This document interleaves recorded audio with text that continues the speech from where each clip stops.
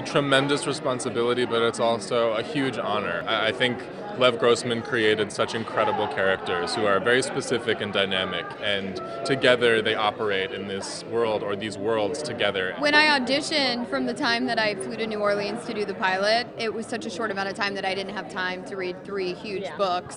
So I tried to get through the first one while we were shooting the pilot for 3 weeks I had.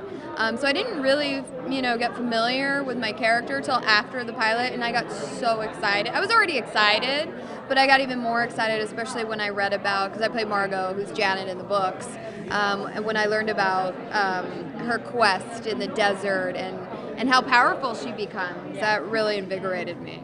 Originally, I auditioned for Penny, for Arjun's character, and it didn't feel right, and I remember being really disappointed because I loved the project so much, but I knew that the character wasn't a perfect fit.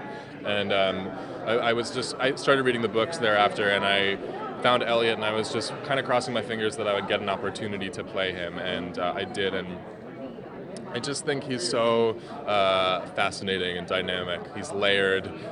He presents a certain crisp, polished aesthetic. Anyone who's loved fantasy as a kid and has then grown up and longed for that idea, but has also been met with the challenges of the real world, I think that it's really appropriate. And I think that for anyone who loved Harry Potter but perhaps is now a little more mature and taking on some of life's challenges, I think that it's a perfect fit. There's wizard sex. There's wizard sex. Yeah, floating sex. We hear it's a grown There's up drugs Harry Potter and a downward lot. spirals and murders and all sorts of things.